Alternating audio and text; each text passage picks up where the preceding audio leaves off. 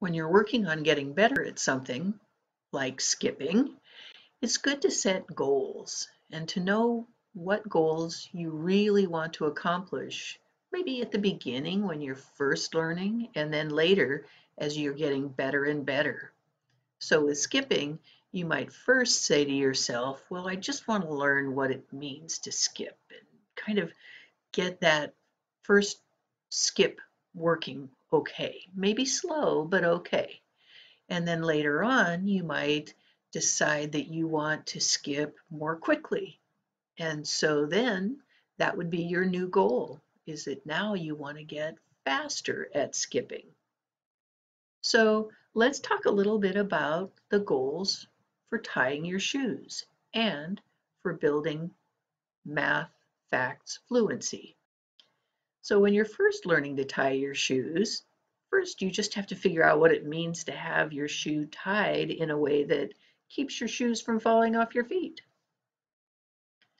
With math facts, you also want to figure out when you've got the right answers, when you're correct. So for instance, a lot of people know, they just know that 2 plus 2 is the same as 4. And that's absolutely true. And we say, yes, I know 2 plus 2 is 4. So the first goal when you work on building your facts fluency is just figuring out when the answers are right.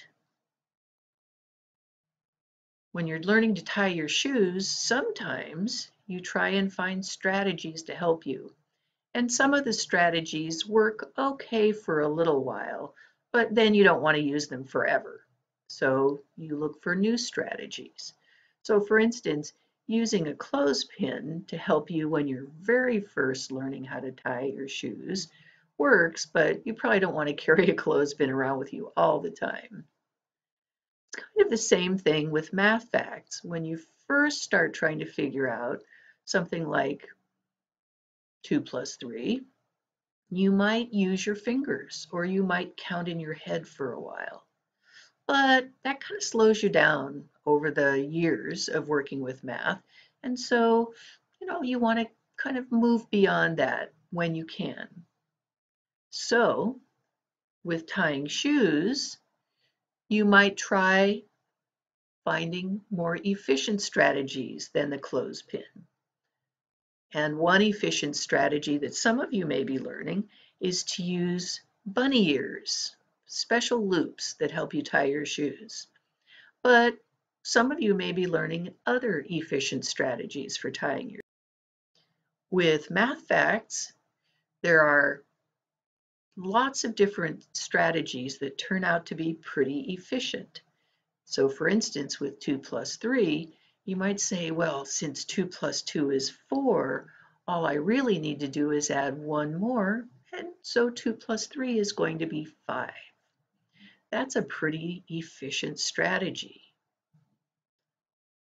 Once you know how to get the answers correct, and you've found some efficient strategies, the last goal that you'll probably want to work on is getting faster. Just like when you tie your shoes, eventually it will be so easy that you'll just tie them without really even having to pay much attention, and you'll be quick.